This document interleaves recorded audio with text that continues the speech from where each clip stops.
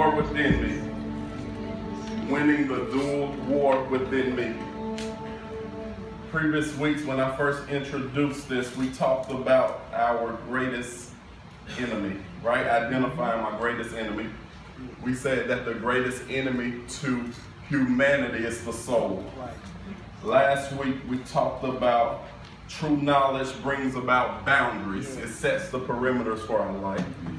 Today I'm going to conclude this. I think I'm going to conclude spiritual warfare unless the Lord say otherwise. But today I want to talk about utilizing the greatest weapon. Utilizing the greatest weapon. Say that with me. Say utilizing the greatest weapon. The greatest weapon. I'm going to read out a bunch of different translations today, but right now I want you to go to 1 Thessalonians chapter 5. We used this a couple of weeks ago, but I think it's applicable for us to bring it into today's message to kind of set the framework for where we're going. Utilizing the greatest weapon, 1 Thessalonians chapter 5, verse 23. Reading this from the New Living Translation. 1 Thessalonians chapter 5, verse 23. When you have it, say, I have it. Okay, the rest of y'all catch up. It says, now may the God of peace. How many know he's a God of peace? Yes. So when there's confusion and turmoil, he's not in it. That's right. May the God of peace make you holy. Now I know King James said holy, W-H, but this says holy, H-O-L-Y. And the word holy simply means different or other. So I'm going to read this and I'm going to change holy for other. Now may the God of peace make you different. May the God of peace make you other. May the God of peace make you different than everything else around you. Amen. May the God of peace make you different in every way. How many ways? Every way. And may your whole spirit and soul and body be kept blameless until our Lord Jesus Christ comes back or returns. So the God of peace is going to make us different. In order for God to make us different, we're talking about utilizing our greatest weapon. In order for God to make us different, we got to cooperate with God. We've been stressing God as a gentleman. He's not going to force anything on us, but we have to yield to it. Just like we were worshiping and we were saying yes, and we were saying, I give myself away. In order for God to make you different, you got to yield to the process. Say the process. It does not happen by osmosis. It does not just pop up and one day you're different. This is intentional, and you have to yield to what the Holy Spirit is trying to do in your life. The prophet said he went down to the potter's house and he saw a piece of pottery that was marred. It was marred. It had a defect in it. And the potter put it back on the wheel and began to fashion it, but the clay was fighting the potter. Yes. And he was saying that to show us a picture of our human nature, how we fight God. We don't want God to mold us into what he wants us to be. We say it, but we rebel. That's right. So if the God of peace is going to make me different, it's going to take some cooperation, it's going to take some time, and it's going to take my yieldedness to God. Yeah. Say my yieldedness to God. And so we're trying to be made whole, spirit, soul, and body. We were trying to be whole, or we're trying to be holy. We're trying to be different in every part of us. Our spirit, our soul, and our body. But that process comes through yieldedness to God and understanding how God goes about doing things. When we get saved, we're born again because we have repented. We have received Jesus as Lord and Savior. We have made about face. We don't do the things that we usually do. But many people don't talk about sanctification. Amen. Sanctification is a process. But let me just forget everything I just said. When you catch a fish and you pull him up out the water, let's just say that's salvation. The fish has been taken out of its environment, never to go back. But when you get the fish, you have the responsibility of scaling the fish. You have the responsibility of cutting the head off the fish, opening the fish up, getting everything out of the fish that is not usable. Sanctification is the process that God used to get everything out of us fishes that is not usable for his kingdom. See, salvation is instantaneously. It happened when you receive him as Lord and Savior. But sanctification is a process. You cannot catch a fish and clean it at the same time. So you have to make sure that the fish is in the boat. You have to make sure that the fish is in the house, the fish is in God. And once you have the fish in your possession, the fish goes through a process of being different.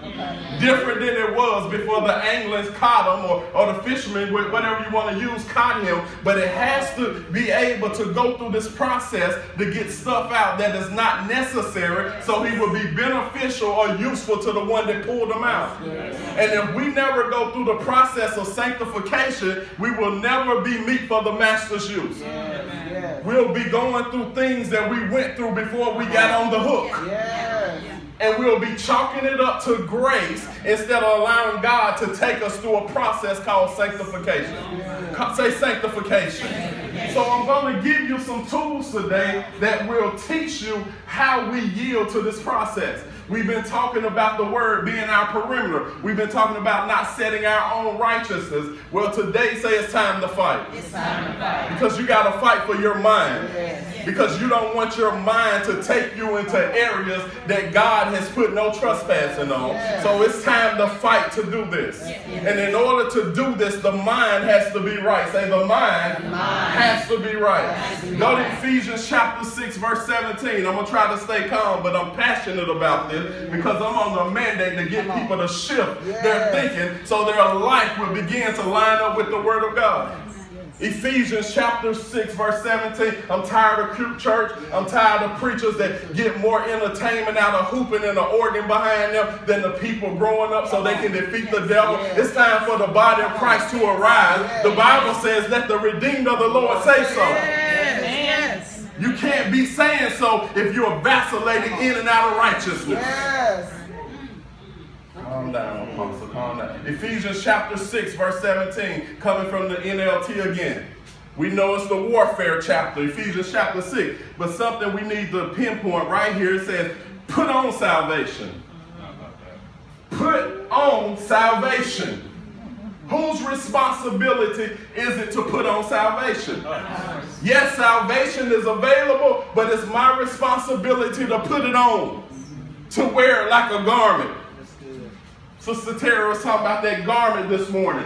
Put on salvation as your helmet.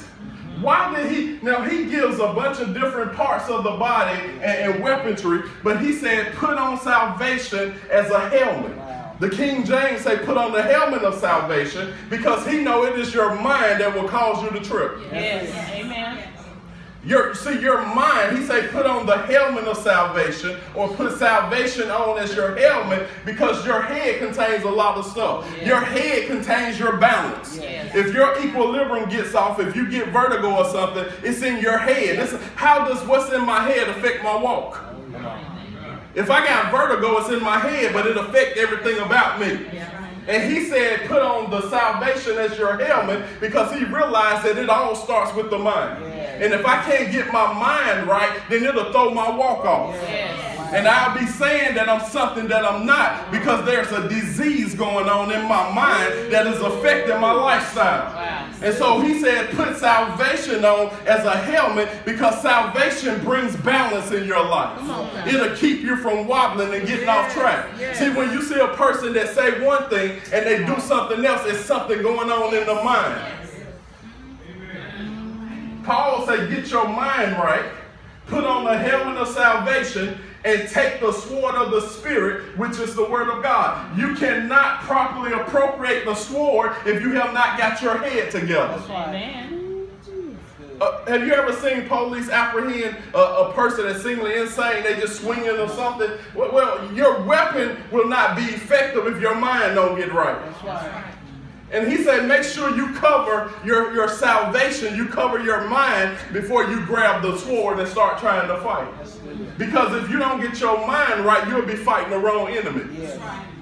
You'll be fighting people that's trying to help you and hurting people. You'll be hurting people trying to help you and embracing people that's trying to harm you. He said, get your mind right, then pick up the word of God. That is the sword of the Spirit. But it all starts in the mind. Say the mind. And most believers are struggling with this lifestyle is because they can't get their thinking right. Because they think that they can just go through life and eventually their thinking is going to become lined up with the Word of God. And it doesn't happen like that. You have to intentionally get your mind right. That's right. So salvation deals with my head. It's amazing that we think salvation just for the whole body. Salvation is for your head. Because your head will talk you out of everything that God ever promised you. Talk you out of every relationship. Cause you to do people wrong. To burn bridges. Oh, y'all ain't never experienced nobody. Y'all get quiet on me like well, I thought the Lord was going to do. Say it starts in the mind. It starts in the mind. And he said, put on salvation as your helmet. The word salvation, in America, we don't do a good job of teaching people what salvation really is. We just think salvation is you ain't going to hell. Salvation is soteria in the Greek. In a nutshell, it means nothing stripped, nothing missing. But let me give you Thayer's definition. Thayer said that it is deliverance, preservation, safety, salvation, deliverance from the molestation of enemies. In an ethical sense, that which concludes the soul's safety of salvation. In salvation, food, shelter, protection.